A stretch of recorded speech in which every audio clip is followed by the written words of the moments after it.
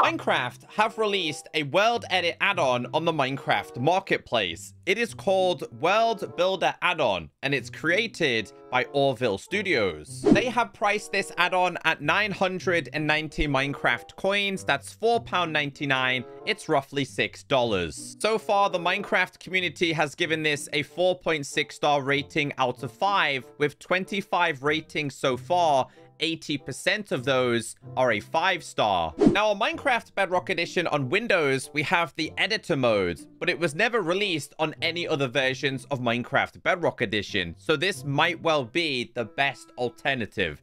Yes, we do have commands and structure blocks, but I think this is going to be easier to use. Once you have this installed in a new or pre-existing world, you will be given the World Builder Handbook, which explains everything you need to know. Now, when you open this, it is split into different categories. And if you are very new to this, I do highly recommend reading this information. Now, at the top, we have the introduction, and it just explains how to get started. And what this wants you to do is tap on the Give Toolbox item, and then you tap on this again, and it's going to give you a whole bunch of tools.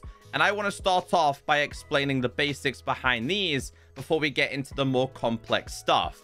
However, if you're just after the specific category, let's say you wanted to learn about mask or block picker, I will have some timestamps on today's video, because this can be incredibly overwhelming, especially if you're new to this. Starting with the basics, the selection wands. Now, this is going to be one of the most important tools throughout this whole entire add-on. I'm on PC, so if I left click, which is a tack, it is going to set up the first position. If I then move a little bit further back and then right click, it's then going to set the second position. Now, there is a cut tool. You might have to open up your inventory and you will see a couple more tools. This simply gives you the ability to cut this. That's simple, really easy to do. You can, in fact, undo this. Now, this tool right here is the copy tool. Really simple. It's copied 165 blocks. We have the paste tool, and this updates in real time. And I really, really like how they've done this. So I could move this all the way along. Obviously, this is the exact same block as before. But what I'm going to do here is go up a little bit. And you can see here, if I was to then tap on paste, it's then went ahead and pasted this. I could then do the exact same as many times I want. So let's say I wanted to go up, paste it again, up, paste it again, up, paste it again, and up, paste it again. You can actually undo these as many times as you want. To be honest, I don't know how far you can go with the undo tool. For me, it just simply said there is nothing left to do. So we're back to square one. And that's the basics behind using the selection tool, the cut tool, and the copy and paste. But let's take the copy and paste to a whole new level. I would like to copy this villager's house. So let's start off with the first selection. So I've selected this one right here. Ignore that. What we're then going to do is come to the opposite side and then right click. Obviously now the selection over there has disappeared and this one is selected. But we have a slight problem here, and this is a mistake that a lot of people do. I originally placed down a block right here. Well, you don't have to do that, because with this tool, the air block is classed as an actual block. So I could go up as high as I wanted to here, all the way up here. Now, you can see that's a lot of blocks, right? So we're just going to go back down because we really don't need to have it that high. You can see here, I'm somewhat happy with this. So what we're going to do at this point is we're going to copy this. I want to move this. So we can then move this to a slightly to the side of this. So I want to move this over. So I want to kind of make them parallel if I can. So they kind of look parallel to me. We're going to hit paste. And as you can see, we have, in fact, copied this. Really, really easy to do. But if you do make a mistake, tap on this and it's gone. Oh yeah, I forgot to mention this. You can actually rotate your builds as well. So if I was to left click this, ignore the previous selected, just gonna make sure we have all of this in. We're gonna right click here. Kind of relatively happy about this. I'm then gonna click on copy, so this has been selected. Now with the paste tool, if you crouch and right click, it's then gonna say, do you want to flip it, rotate it clockwise, rotate anti-clockwise? I'm gonna rotate clockwise. and then I'm going to find the exact position as to where I want to post this, or place this, should I say. I'm going to make sure this is relatively the same height, and I'm going to hit paste. And as you can see, this has now been pasted, but clearly facing a different way. There is also a settings tool, and if you tap on general, you can have it include entities or not. By default, it will actually be off. So if I was to go ahead and put a ton of villagers inside of this house, which is what we're about to do, I'm going to put all of these inside of here, tons and tons of villagers, hoping that they don't all escape. So what we'll do here is I'm going to place this block in front. I'm going to recopy this build. So we're just going to go left click here, all the way over here. I'm going to right click. I'm going to check my settings and make sure we did have the entities on. They're on. That's completely fine. That's completely fine. I'm going to copy this. I'm then going to come over to here, and we are going to paste this.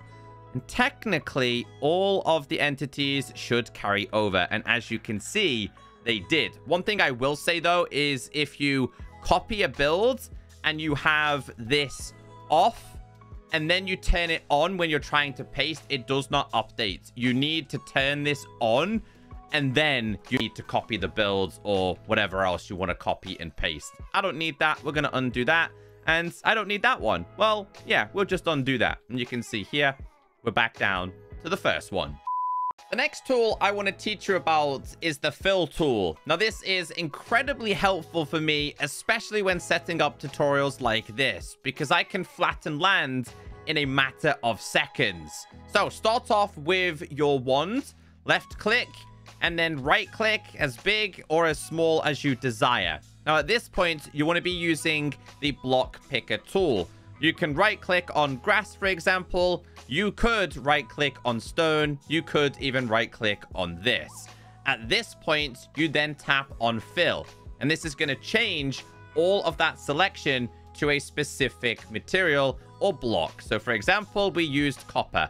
I don't like that, so we're going to undo it. We're going to go over to, say, diamonds. It's going to pick block this. We can then tap on fill, and instantly it's now a diamond block. After that, you can crouch and right click, and there are other selections that you can do. So we have fill, outline, wall, stack, and move mode. If I was to go ahead and break my way through here, you can see that this is clearly solid, right? Well, if we change this, which is what we're going to do, we're going to change this to outline mode. If I was to then left click, go all the way over here and right click, we then fill this in, you will notice that this is hollowed out, and this is obviously going to be really good for building bases. This could be the foundation for a castle if you wanted to. Maybe you wanted to keep a corridor on this. I could then left click on this, right click on this, change our tool to the stacking mode. If we right click on this again, you can change the amount as much as you want. Let's say I wanted this to be 10. We hit submit. You'll see here that this is going to just literally copy this, and all the way through, it's going to be hollowed out. So yeah, I really like this tool. I'm building a castle, and I want to build it out of gold blocks. Let's mess around with the wall tool. So we're going to left click here.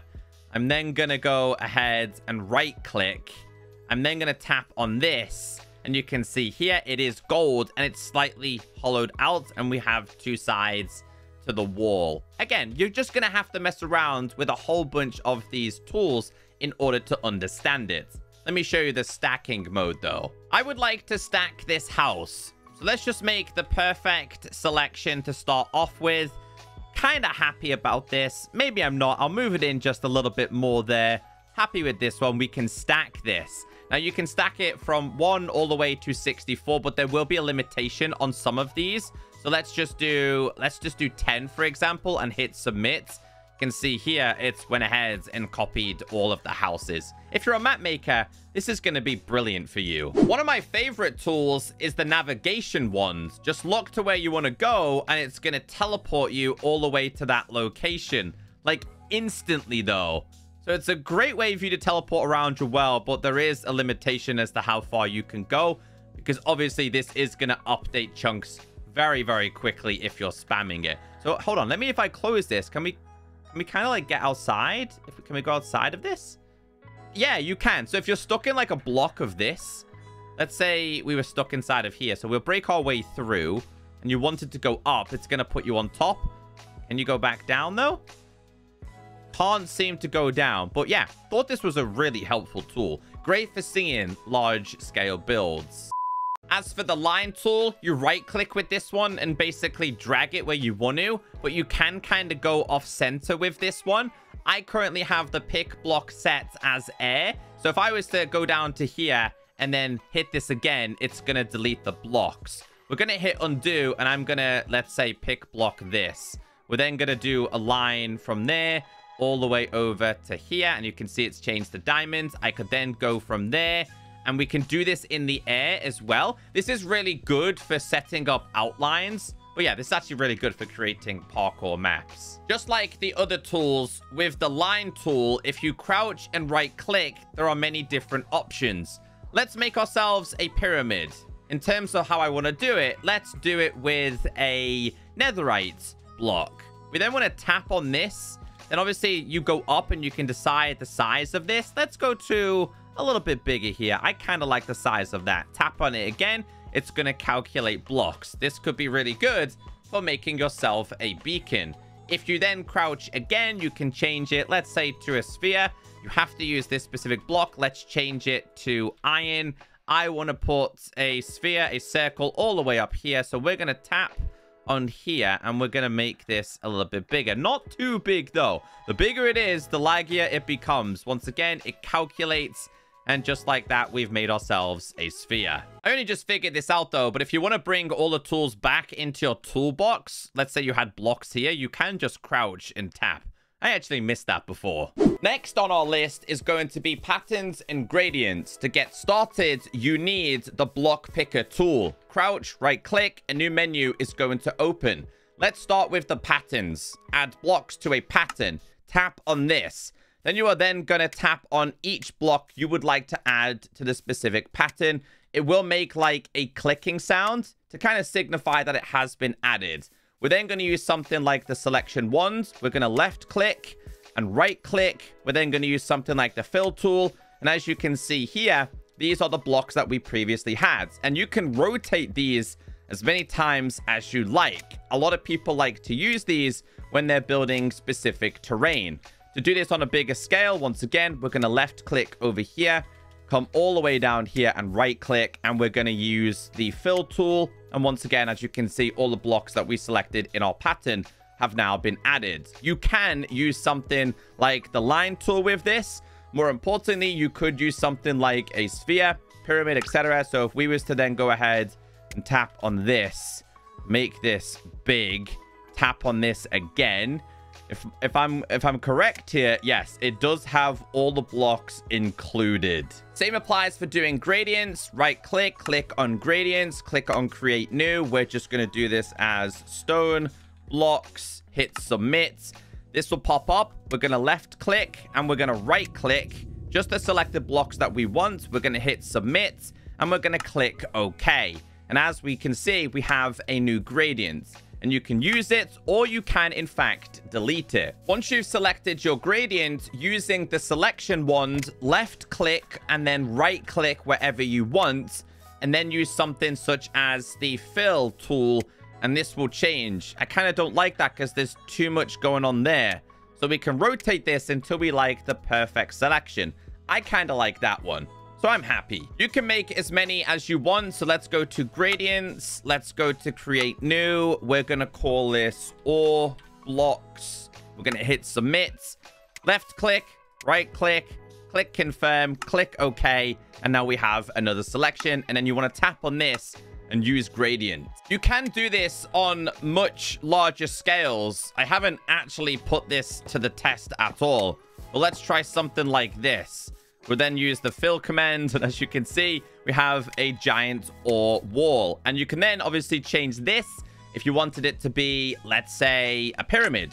Change this, make this pyramid as big as you wish, and then hit submit, and this will be made out of ores. I'm still learning the basics behind this, but let me show you how the mask picker works. This basically gives you the ability to replace a specific block with another one. So we're going to start off by tapping on the grass. After that, I'm going to use my block picker and set this as the stone one. Now I'm going to come over to here, left click, all the way down here and right click. I'm going to use something like the fill tool. And as you can see here, it's now replaced the previous block with stone related blocks.